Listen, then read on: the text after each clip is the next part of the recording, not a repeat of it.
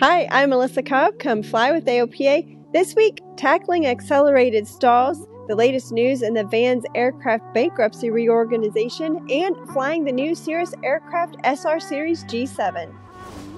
AOPA keeps flying safe, accessible, and fun by protecting your freedom to fly. We are the most trusted one-stop resource for all things related to general aviation. Become an AOPA pilot today. Well, stalls are something that can make a lot of pilots nervous. I was one of those for many, many years. Every time I was asked to do a stall, I would literally gulp. Well, AOPA content producer Ian Twombly walks us through accelerated stalls, and I tell you, he is so cool, calm, and collected that he just might help you get over your stall jitters. I wouldn't necessarily recommend doing this the first time by yourself, but it's a good exercise with an instructor. And you'll see that we approach the stall really quickly.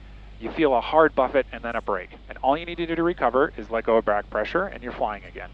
So there's 60. I'm going to add just a little bit of power. And then pull.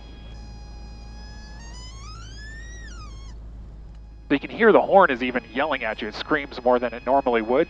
You get a little buffet, the nose comes up, and it breaks down straight ahead. And that's because we're coordinated. So this time I'm going to do something a little more real world, which is a turning stall, a turning accelerated stall.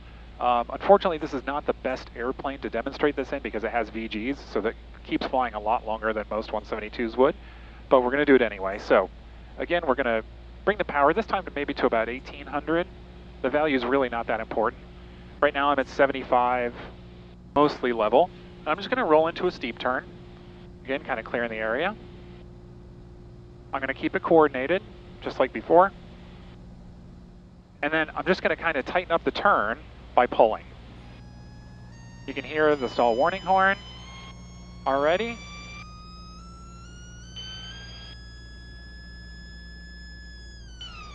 And there it goes. And because we were coordinated, it fell nicely straight ahead, and I'm able to just roll out as soon as I let go of the bank. You can watch the full video on our YouTube channel, and I tell you, you're going to want to watch that entire flight with Ian.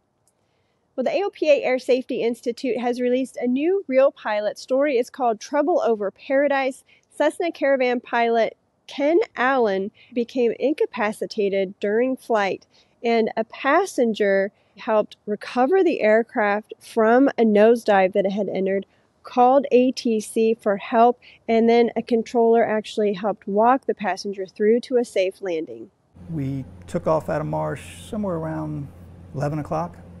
Climbed up to 12,000 feet, nice beautiful day, everything was going well. And then all of a sudden I felt this really sharp pain in the right side of my head. And when that happened, it just felt something I've never felt before. So I told Russ and Darren, I said, guys, I don't feel good. And they said, what does that mean? I said, I don't know, but my head is killing me. And the next thing I know, I remember Darren and Russ tapping me on the shoulder saying, stay with us, Ken. And then that was it.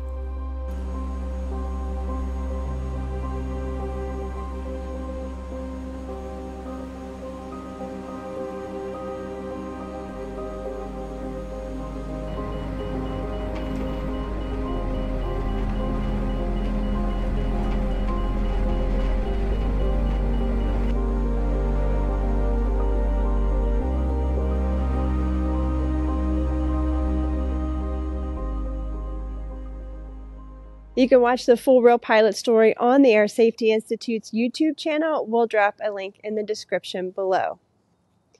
Van's aircraft customers have until January 30th. Now that's an additional 2 weeks beyond the initial proposal to review and either accept or decline the company's new proposal. Remember, that includes a roughly 30% increase in aircraft kits. And now it's going to be the collective decision among customers of whether to accept or reject the offer. And that's going to have a major influence. It's going to be a key factor in the company's fate. The company has developed a reorganization plan that hinges on two significant unknown factors. So the first is determining what the company owes and to whom. And this really can't be estimated until customers either accept or reject the new pricing proposal. The second unknown is future revenue, and that depends on the impact of the price increase on existing and future demand, as well as the company's ability to overcome the negative impact that the laser cut parts has had on its business and reputation. Customers had requested replacements of laser cut parts that a vendor for Vans had supplied, and Vans worked with its own equipment to produce the replacement parts. Now, the laser cut parts have been determined to be safe. You can read more on our website. We'll drop a link in the description below. Last week, we brought you up to speed on the battle brewing at Rocky Mountain Metropolitan Airport in Colorado. That's where residents have moved in close to the airport. They signed aviation easement agreements acknowledging aircraft noise, vibration, etc. Well, they're seeking legal means to limit operations at the airport. And this is even though the airport for decades had warned against incompatible land use and against residential housing going that close to the airport. Well, now 406 homeowners in the Rock Creek neighborhood of Superior, Colorado, have filed a lawsuit against the airport and its sponsor, that's Jefferson County. Now they're claiming that they're owed damages due to increased exposure to leaded fuel, decreased home values, and airport operations that violate aviation easement agreements. Now, they live in an area where a judge previously vacated some of the aviation easements. But this lawsuit could affect much more than Rocky Mountain Metropolitan Airport. The homeowners, the airport, no one other than the FAA has the right to control who flies into and out of an airport, or their flight paths, or their aircraft emissions. Now, the EPA does have exclusive jurisdiction to regulate aircraft emissions, but in consultation with the FAA. Still, the lawsuit could send a message to people across the country who live near airports and they're unhappy with the airport to file lawsuits to try to limit operations or close the airport. And AOPA is going to continue working this issue not only to protect Rocky Mountain Metropolitan Airport, but airports across our nation. The FAA is still working on regulations for unmanned aircraft to fly beyond visual line of sight. And while they're doing that, AOPA is working with the industry to ensure that these new rules allow for safe integration into our airspace system, but that they won't have a negative impact on general aviation. So AOPA won't stand for any equipage mandates or loss of right-of-way privileges for general aviation. And those are actually two concepts that have been suggested by some in the unmanned aircraft community. So you can read more about this on our website. We'll drop a link in the description below. All right, let's take a break away from all the threats that AOPA is fighting off for general aviation and turn to something fun.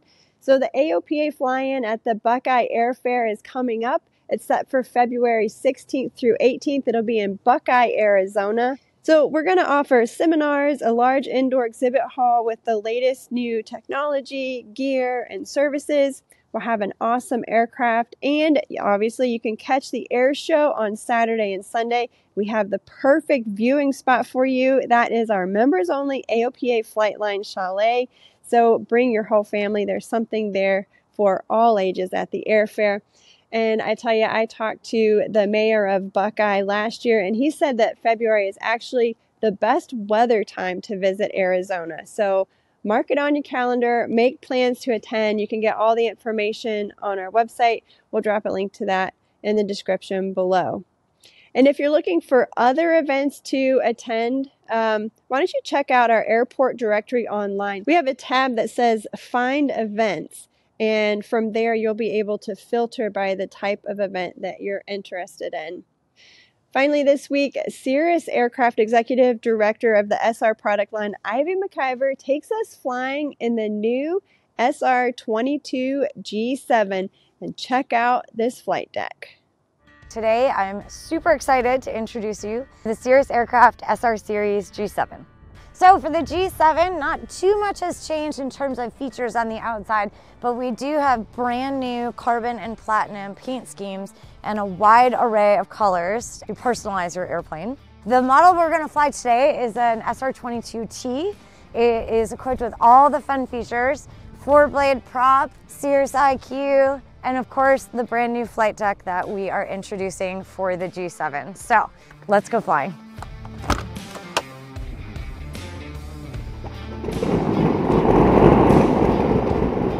There's a taxiway routing. It's like a flight plan for the airport, and it'll give you a taxiway routing, and it just draws it on the airport.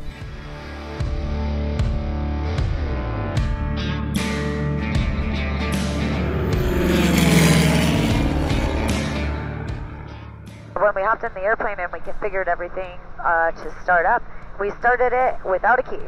The outer knob works just like the key does with the mags. You just rotate the knob to both and then push the button, and the engine starts right up.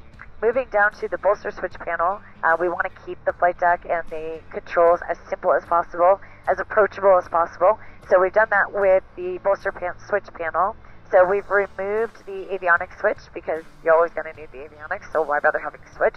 We've also removed the nav switch, so if I want to take a look at the checklist, I can pop that up into the right-hand side of the PFD and then navigate right through those checklists with the checklist scroll wheels. Moving down into the controller section, we've got two very easy-to-use touchscreen controllers here. We've got Aviate, Navigate, Communicate, right? But we're going to aviate and navigate using this GTC, and we're going to communicate with this GTC. So here I've got very familiar, easy to recognize icons that I can just kind of fly around. Everything is very easily accessible with a really shallow menu structure, and I can get my cursor, and then I can kind of cursor around the map if I want to. So I can kind of come up here. This is Elizabethtown Municipal Airport. I can get that info right on my GTC. So it makes it really, really easy to just navigate your map. We've got huge 14-inch screens up here on the MFD and the PFD. So now if I want to actually kind of check up on the health of my airplane, I'll go ahead and split the screens, highlight this screen on the right, and then I can look at all of the synoptic pages. So there's my kind of status of my airplane right now. I've got about 88 hours on the airplane. Should have about 90 hours by the time we land. This is where I find the outside temperature, so it's ISO -4, very handy information to know. I can also see other things like make sure my baggage door is closed, make sure my cabin door is closed. I can see my oil temper here, know that my parking brake is off. So that kind of gives me a health status of the airplane. I've also got a system status page, so that's going to give me all of my engine information. I can see that we're automatically pulling from the right tank. And this is probably a great time to mention the fact that we are introducing automatic fuel selection with the G7. So on my engine strip here on the MFD, we've got our fuel quantities left and right, and I've got a little box around my right tank. That means I'm pulling off my right tank, and my engine and fuel synoptic page shows the fuel valve is actually pulling from the right tank. And I'm auto. So that means every 5 gallons, the system is automatically going to switch or move from switch to the right tank to switch to the left tank. I can switch that into manual mode by just lifting up this cover. So when I lift the cover up, there's my fuel selector. I can switch it from right to left. I'm now in manual mode. So it gives me an alert here that I'm in manual mode, turning from the right. I manually move that over. You'll see the fuel valve moved, and now it's pulling from the left side. This is also where I would access my EVS camera. So this is a really high resolution infrared camera that's giving me the view. The camera is located underneath the left wing. And that's basically giving me an infrared view of what we're looking at out there. And then, of course, we've got our communication GTC. So the kind of nice thing is I have a bit of a kind of all-in control here. So when I go to my audio and radios, I've got all of the different options here. I can turn up the volume on the nav, the comm, the mic. And then when I go to my co-pilot, I can either sync everyone to the pilot, so I only have to change it in one place, or if I'm trying to adjust the volume a little bit differently for the co-pilot, I can go in and do that completely independently. Another one of the things that we redesigned for the G7 was the yoke. So we took a lot of cues from the Vision Jet and made it a much more jet-like feel. We've moved the buttons around to be a little bit easier to reach, and it's just a nice interface to the flight controls. In addition to the redesign, we've also built some safety features in here. So we have included a stick shaker. So if you are approaching a stall or a stall is imminent, not only will you get a visual cast message that a stall is impending, and you'll get a stall warning in your headset, you'll also get a vibration and tactile feedback through both yokes. So you'll feel that stick shaker right on the onset of an imminent stall.